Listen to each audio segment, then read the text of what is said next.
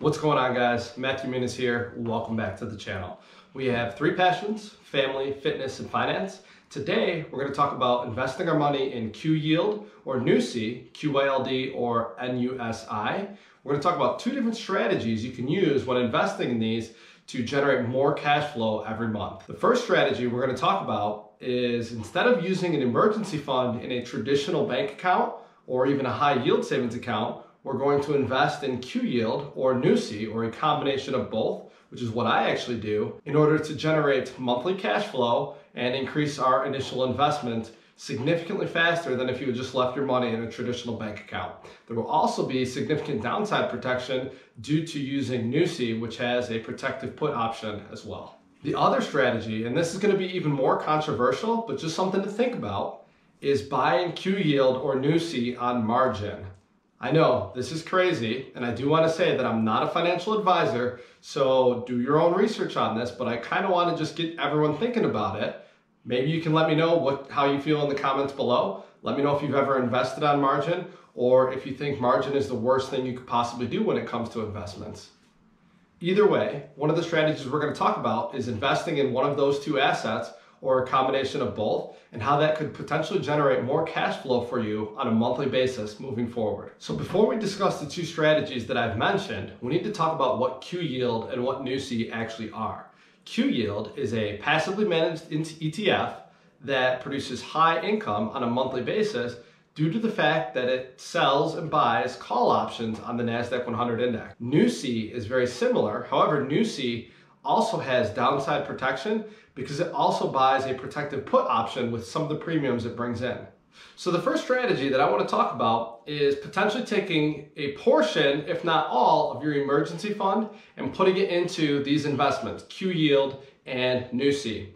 Right now, I'm doing a 70% QYLD and a 30% NUSI. And the reason for that is I actually want to generate some income off of my emergency fund. I don't like keeping my money in a traditional savings account where you get almost 0% interest for the entire year. And I also don't like to keep my money in a high yield savings account such as Ally, where I get 0.5% over the entire year. 0.5% is not even equal to the monthly distribution from QYLD alone. Now we're going to look at a few examples of if we had taken $10,000 and put it into one of those accounts.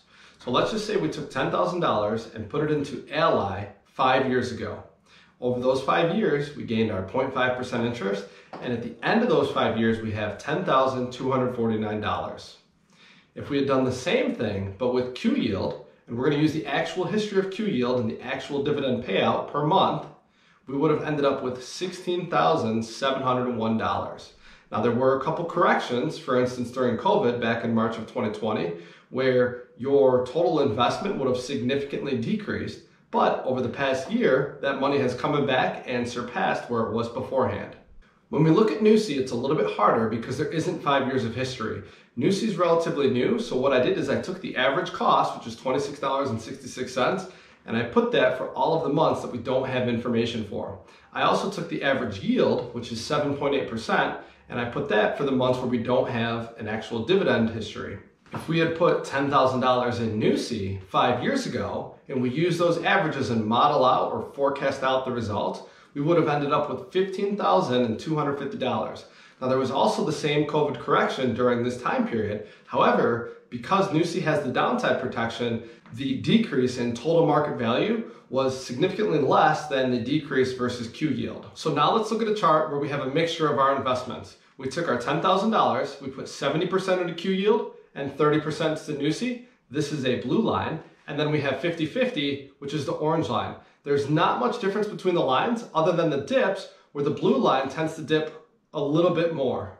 During the pandemic of 2020, it looks like there was a dip of almost 13.5% if you had done the 70-30 versus only a dip of 11% when it comes to the 50-50. All in all, it's going to be up to you to determine how much risk you want to take. Clearly, the more NUSI you have in your portfolio is going to protect you during dips like that. However, you do have a little bit less income on a monthly basis, which you can use for those dividend reinvestments and to continue to grow your nest egg.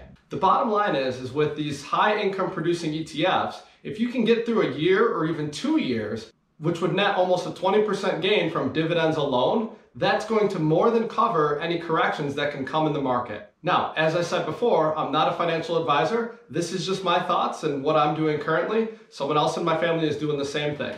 We've talked about investing our emergency fund. Now we're going to talk about the second strategy. This one is definitely more risky and may not be for everyone. However, I think it's a good way to generate a little bit more cash flow, and depending on who you are and what you need money for at that time, it could actually benefit you. We're going to talk about purchasing QYLD on margin. The first thing that we need to know is, what is margin? Margin is when you borrow funds from your brokerage, and it allows you to amplify your gains or your losses when it comes to a certain investment. So if you only have $10,000 to invest and you want to invest more money, you can borrow some money on margin and then just pay interest on it. If you think you're going to get a return of 8%, but the interest rate is only 2% like M1 Finance, then altogether you're making a 6% gain. You have to remember though, volatility can severely affect your gains, and if you start going into the losses, then you could lose more money than you would have initially invested. You have to worry about margin maintenance and margin calls. The more risky your investments are, the higher your margin maintenance is going to be. When the value of your assets drops to a certain number, or the margin maintenance number, you're going to be issued what's called a margin call. A margin call means you need to put money into your brokerage or sell some securities in order to pay that margin back, or to bring that money above the margin maintenance amount. The good news is with investing in an ETF like QYLD or NUSI, these are considered low volatility, so the margin maintenance is extremely low. It's very unlikely that you would hit the margin maintenance if you're borrowing margin and using it to purchase NUSI, for instance. So I've done an example where we take $10,000 of margin and we invest in QYLD in order to get 456 shares at a share price of $21.91 back in July 1st of 2016. So we're using the previous history, we're going to invest in margin, and we're going to see how much money we make per month minus how much money we have to pay out in margin. If we do this in Robinhood, where today the interest rate is yearly 2.5% interest, plus you pay $5 per month for Robinhood Gold, in my formula I've accounted for that, also the $1,000 of margin that you get for free from Robinhood. So in our first month, we would receive a $65 dividend, but we'd have to pay $24 in margin. Our total profit for month one would be $41. The next month would be very similar. We have to pay an additional margin cost. We've reinvested our dividends, and we've gotten a lower dividend because the dividend payout wasn't as high. Our profit was only $35. However, the following month, the dividend payout went up significantly. We now have a profit of $65. If we did this, it would take us approximately 10 years to pay back the entire amount of the margin. So the $10,000 would now be worth $20,000. We could pay back the $10,000 of margin, and then everything beyond that would be profit. Now, the $10,000 of margin going into QYLD is just one example. You could put the money into NUSI. You could put the money into any security, even crypto, although I definitely don't recommend you do that. I like to think of it as you're using someone else's money to make more money. You can use the monthly income to pay for a car payment, pay for your mortgage, anything you like. It depends on how much money you have invested. Now, I'm not suggesting you go do this. However, if you were to multiply this by 10 and do $100,000 or $1 million, you can quickly see how this can become an infinite money glitch. Once again, I'm not a financial advisor and I'm not suggesting you to do this, but it is really cool to think about. So once again, today's video was all about two different strategies when it comes to using QYLD or NUSI, or a combination of both.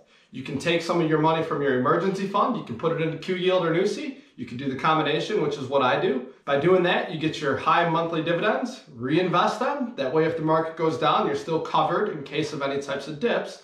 And you can also take some money out on margin to increase your cash flow. You're borrowing someone else's money, you're paying a little bit of interest, but you're getting much more when it comes to your monthly dividend. If you found today's video interesting at all, please smash the like button down below, leave a comment, let me know what you think about margin investing, because I know a ton of people hate it, and I hope to see you in the next video. I make a video every Thursday at 3:15 Eastern Time. See ya.